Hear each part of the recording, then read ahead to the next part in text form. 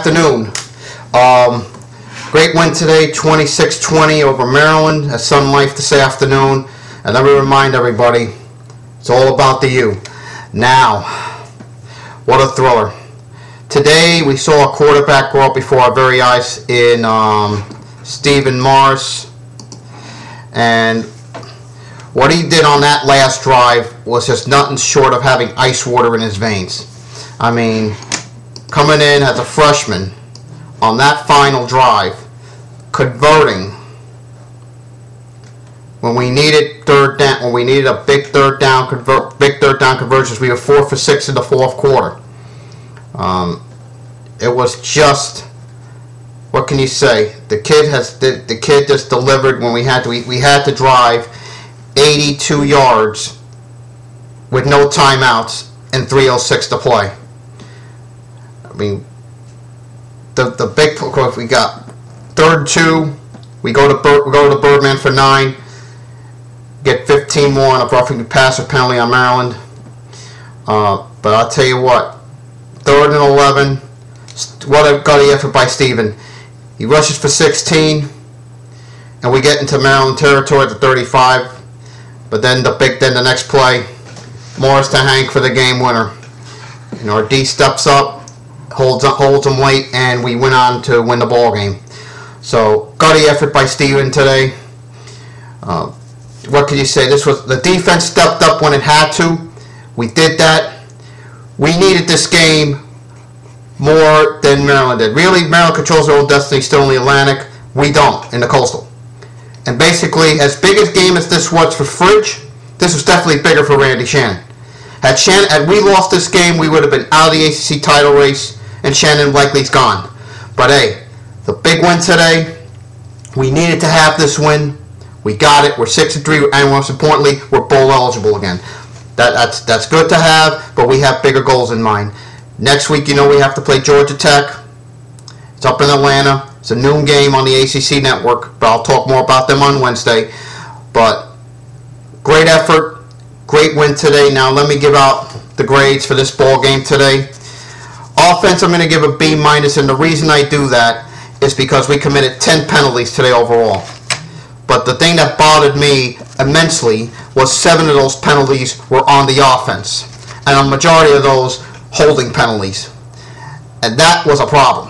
We had over 100 yards in penalties today, and a majority of those were holding penalties on the offense. And that cannot happen. That cannot happen if we're going to be teams like Georgia Tech next week and Virginia Tech the week after. You know, we're going to take our 2 toughest games at the end. We have to cut down on this, folks. We have got to cut the penalties out today. And the one on Spence was absolute garbage, okay? At the time, when they called that back, it was 18-17. We were up by 2 at that time. The touchdown would have put it up to 8, and basically it would have been lights out, game over. But the way we were playing at that point, we totally dominated Maryland in the second half. In fact, we dominated for the game, 504 to 254 in total yardage. But we got them. I'll tell you what, this was a gutty win. Defense, I'm going to give a B, only because the fact that the tackling was still a little poor, but we stepped up and made plays we had to make at the end there. The run D was sloppy at times today, but they came up big when they had to. I also like the fact that we did have a little bit of problems with tackling. It was a little off. Not kind for that fullback in that second quarter there, but overall, I can't complain. The D did step up when it had to. I mean, the Hulk came to play today. That'd be Alan Bailey. The pass rush was good in the second half by Vernon, and of course Emrop there. But the run D was still sloppy. Tackling was still a little sloppy, but Ray gets the pick, bails us out there. Fourth quarter, like I said, the Spence penalty was just utter garbage, because it would, like I said, would have gotten us to 8 at that point. But I won't complain about that. The tackling was still poor even on that last Maryland drive, but the D stepped up when it had to make a play. We did today. Now the special teams, I'm going to give a D. The reason for that is 2 missed extra points. We allowed Maryland average field position, okay? The average field position of the Maryland Terrapins today, when you look at it, break it down number by number, they started their drives on an average. The average, folks. They started drives at their own 32, okay? Well, we started our drives at our own 22. I mean, you got to win the battle of field position. The second half, you know, Maryland, you know, we missed two extra points today. One blocked, one missed. You know, and special teams, you know, the tackling, we give up the hidden yards, and that's going to be a problem. I mean, you know, the net was pretty good for Maryland, but not good for us today. I mean, we give up an average. The average was 44-2. We give up almost 11 yards in return. A net of 11. When you break it down, it's 11. 11 yards of field position. You can't do that. It's a good team now. It'll kill you. I mean, Maryland had 52 yards in punt returns and 62 on kickoffs. That's over 104 yards in returns. I mean, and that's going to, of course, that's field position. You can't give up good field position against a good team like this and expect to win. So defense, special teams, I'm going to give a D.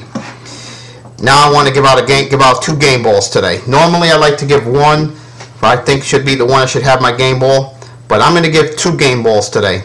First one I'm going to give game ball to is Lamar Miller. What a game Lamar Miller had today. 22 carries, 125 yards, 1 touchdown. Average 5.7 yards per carry. And the other game ball I'm going to give to is Stephen Morris. 18 for 30, 286, 1 touchdown, 2 interceptions, though, sacked 3 times, but that 1 touchdown drive was the game winner. And he rushed for another 13 yards on 6 carries. So, what I think today we found the quarterback in Stephen Morris. I think we did. And on that last drive, I think, yes, it's only Maryland. Maryland's a pretty good football team. What Stephen Morris did today was, I think, you saw a star be born today.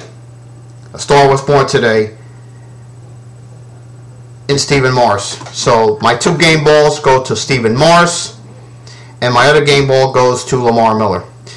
Next segment, I'm going to play the post-game press conference in its entirety of Randy Shen, play the highlights, and we'll go from there. So see you all in the next segment.